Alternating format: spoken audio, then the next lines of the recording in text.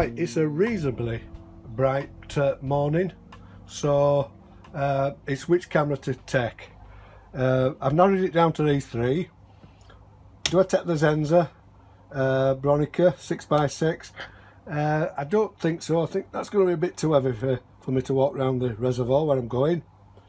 This camera is the Contax, the Big D I think they call it.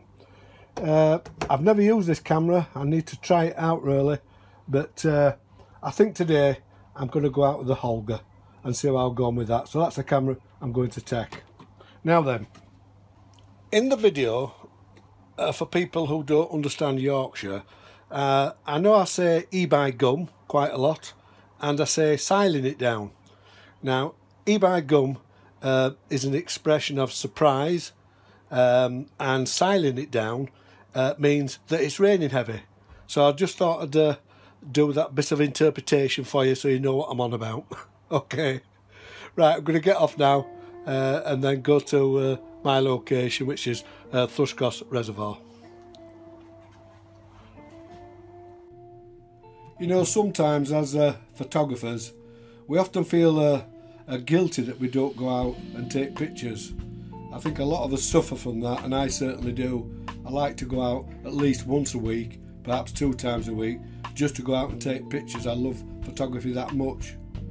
So today I thought I'd set off to a beautiful place in the Washburn Valley, and I took the Holga 120N because when I set off the sun was shining, but on the way it started to really rain heavy. Then it stopped, brightened up a little bit, but the showers got heavier and heavier and the light kept falling. So I thought, well, I've made a big mistake here and I've fetched the wrong camera. But anyway, I carried on, and as you can see here, we're approaching what they call Thrushcross Reservoir. It's quite famous, this reservoir, because underneath this reservoir is the village of blubber houses. The people will move from there to allow this reservoir to be made. You can sometimes see the ruins when the reservoir drops to very low levels. It's quite an interesting place, but it's an absolutely beautiful area right on the edge of the Washburn Valley.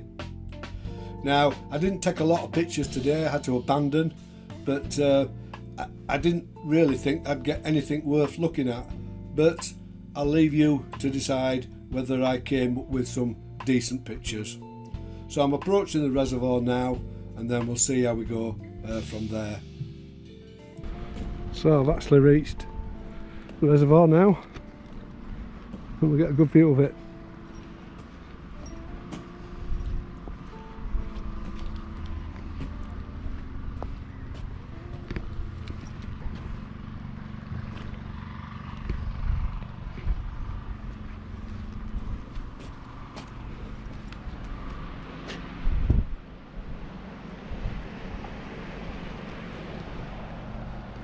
Beautiful place.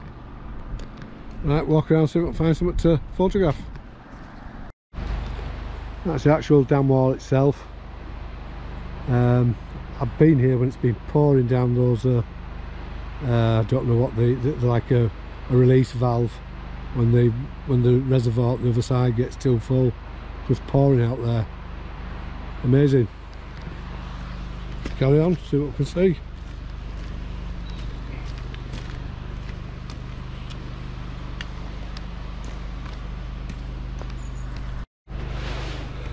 I think I've found my first shot, and it's this. It's these steps, these old steps leading to the top. So the sun's coming out, I'll just take a picture of that now.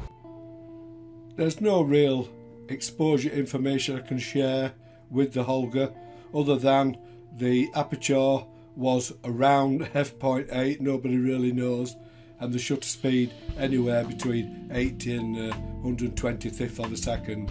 The main thing with the Holga is to hold it steady, compose through the viewfinder, and always keep in mind that you'll get more in the picture than the viewfinder's showing.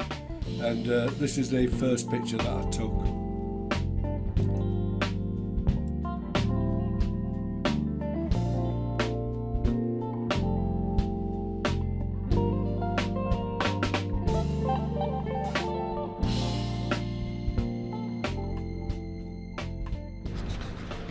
Right, I'm headed towards the reservoir now, and I just thought I might take a picture of these trees. They're looking upwards with the Holga and see how it renders it. So I'm going to take that picture now.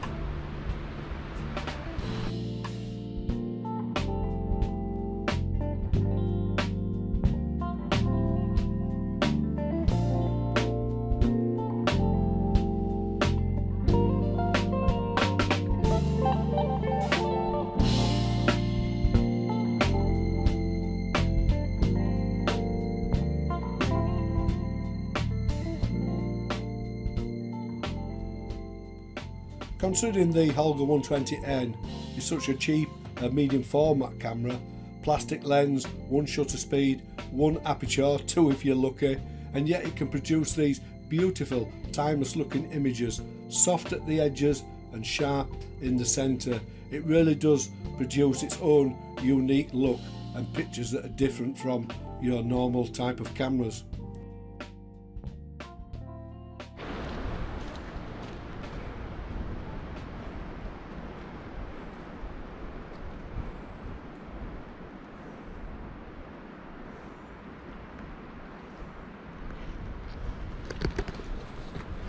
So peaceful.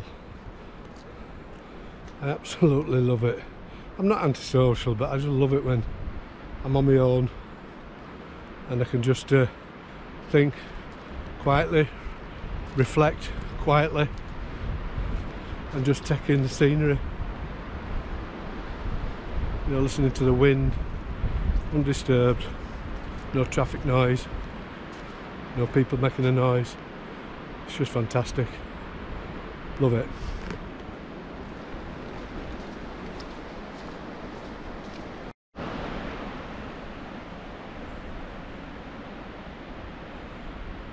Trees are slowly dancing in that wind. Just breaking up that wind, hitting the walk around the reservoir, which is good. Just lovely to hear that wind and see the trees moving.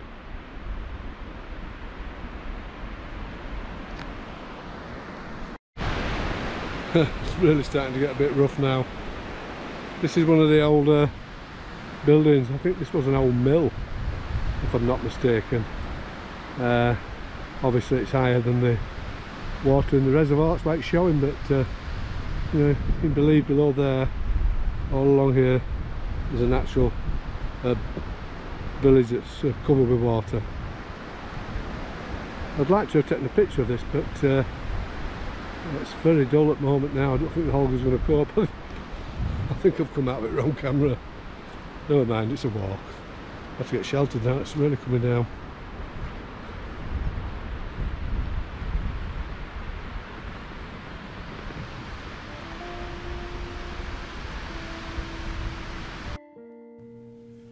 You know, when it's like this, the weather, it can be really soul destroying. When you've set your heart on doing something and the weather dictates and stops you. I really did want to walk around this reservoir. It's about 4.5 miles, but you know, I went there to take pictures, and unfortunately the location now was getting really hard to photograph with the Holga. So I retraced and made my steps back on the footpath, desperately looking for some dark areas against light areas to get this contrast. And I just happened to look up on the way back, and I saw again this break in the canopy on the trees. So I just lifted the Holga up, took the photograph, and I'm really pleased with the way it's turned out. We've got this lovely dark contrast against the bright sky, and the way the Holga has softened the edges again, it draws your eye right into the centre of the picture. It's a really unique camera, is the Holga, in the type of images that it can produce. I mean, that picture, I've done nothing with it other than to just add some contrast. Anyway, I carried on walking. By this time it was getting even darker and wetter, and I saw these trees hanging over the footpath, and I love that again, the contrast between the dark trees and the light that was on the water on the reservoir. So picked the camera up again, got it out the bag, took the shot, not thinking I would get anything from it. I thought it would be totally underexposed, but it's turned out quite well. I was pleased with the 2 shots that I took there. Now I'm pleased now that I've seen them, but at that time I didn't think I would get anything. Anyway, from there I carried on to the road that goes over the reservoir itself. Just going to walk towards the end of this path, road.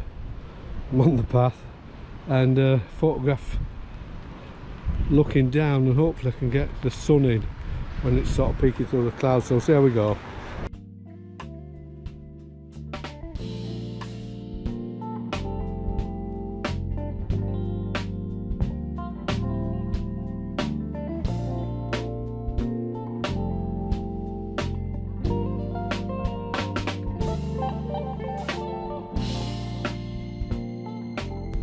Right, it's a change of plan. It's absolutely siling it down. Sun keeps coming out, but it's just too rough. And when I'm walking around the reservoir, it's just too dark for the Holga. So I'm just going to go up onto the tops and see if I can find any photographs there with the Holga. I'm trying to catch some atmospheric shots if I can. You know, with the sun sort of poking its head through the clouds, and if I can take a picture while it's like that with the rain coming down, I might get some sort of atmospheric shot. I don't know. On days like this you never know what to expect, but we'll just move up now to the tops and see what we can find. Just taking a picture of those trees. It's just gone in now, the sun. I just thought it might make a nice sort of abstract moody image. I had to take it quickly. I'm on a very narrow road, so I better move on or else I'll be getting in trouble.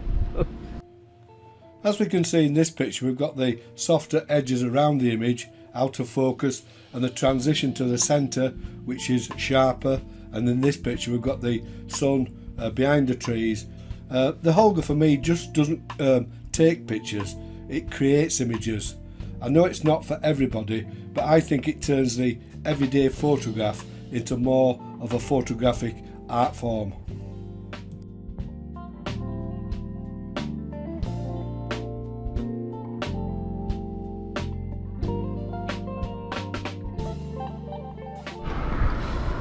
Just another quick shot from the car. Again, I got the sun, see it just poking its head through now, and this tree. I don't know if I've got it all in. It's so wet out there, I can't really get out to take pictures, so I'll just do it from the van. Oh, it's absolutely awful out there now. I've taken 9 photographs, so no, I'm on my 9th one. So I'm slowly going to head back home. If I don't take any more, that'll do for today. I'm just wet through, so but we'll see as I move along.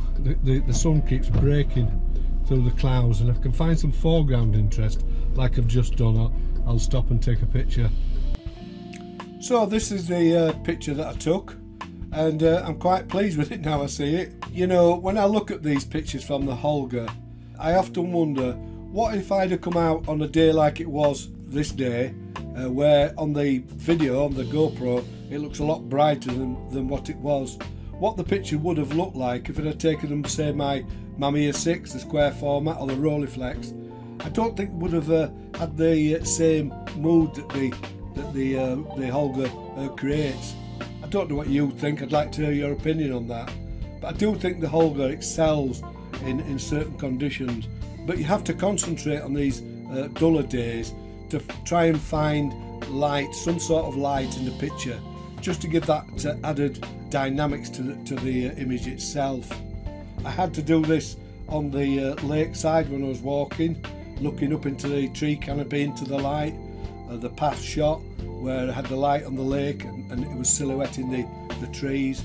The image prior to this, again going for the texture of the trees and the light in the background, and then this one where we've got this light in the background from the sun, shielded by the cloud, and just highlighting the tree.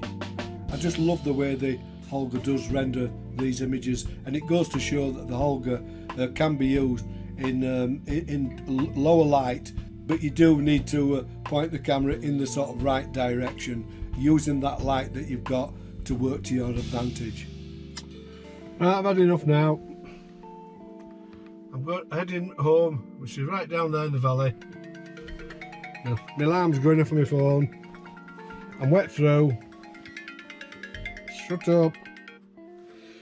I'm wet through, damp. Just get this on top there. And basically, sometimes I suppose it happens to us all. I feel guilty if I don't go out with my camera. I don't know why. It's a bit silly, but I just thought I'd go out with it. Didn't know which camera to take. It was quite bright when I set off, so I thought I'd take the Holga. It was a bad choice because when I walked around the reservoir, the light was just getting dark, and really, you know, with having a fixed aperture and shutter speed, I don't think they're going to turn out very well. Anyway, I abandoned that and got onto the tops, and I thought I'd try some shots shooting into the sun with the Holga, but I don't really know how the pictures are going to turn out. They'll probably be rubbish, but I've enjoyed it. I've been out, had a little walk. I'm going to go home now, develop the negatives, whether they're good or bad. I'm going to show you them, because at the end of the day we can all have bad days. So if you've enjoyed this video, please give me a like. Better still, subscribe to my channel, and thank you all for watching. Stay safe, and I'll see you all in the next video, and hopefully it's better weather, better conditions.